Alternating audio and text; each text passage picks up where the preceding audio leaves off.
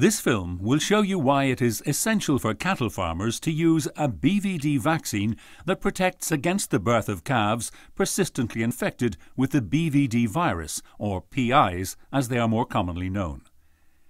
BVD can affect the immunity of healthy cattle and result in clinical signs of diarrhea and respiratory disease.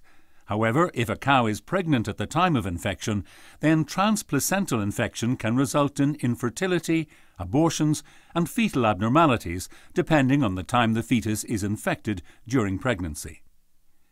In the first 4 months of pregnancy, the immune system of the fetus is not yet fully developed, and infection during this period can result in tolerance towards the BVD virus.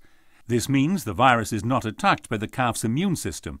As a result, the calf becomes persistently infected with the BVD virus and is known as a PI. The mother cow develops natural immunity. PI calves shed large numbers of viruses and play a crucial role in spreading BVD. Compared to a transiently infected animal, PIs will shed up to 1,000 times more virus and therefore have a much larger impact on the health status of the herd. Through contact with a PI, considerably more animals from the herd are exposed to BVD virus and become infected. Also, due to the increased permanent presence of the BVD virus in the herd, many more pregnant cows are now exposed to it.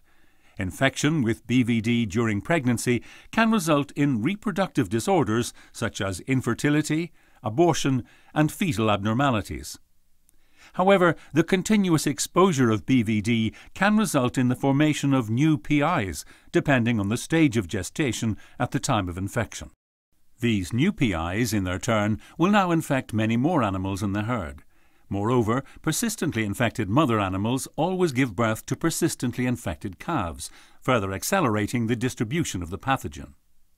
In order to prevent the BVD virus from spreading through the herd and to effectively limit financial losses, the farmer's target has to be to protect unborn calves from becoming persistently infected carriers of the virus. This can be done by means of vaccination. Protection against fetal infection is critical for effective disease control.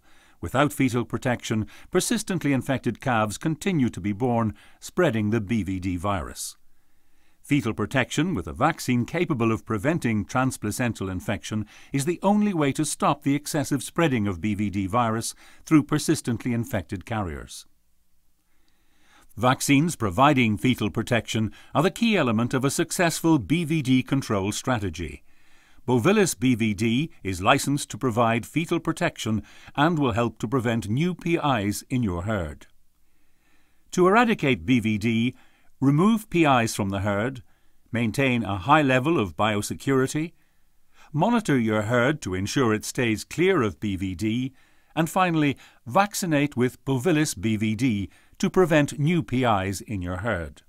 The BVD virus is proven to circulate in herds for up to 5 years, even in the absence of PIs. Therefore, it is essential to continue vaccinating after PIs are removed to prevent the BVD virus from circulating. Continuing to vaccinate with Bovilis BVD will help to prevent the formation of new PIs and is an important step to help with the eradication of BVD from the national herd.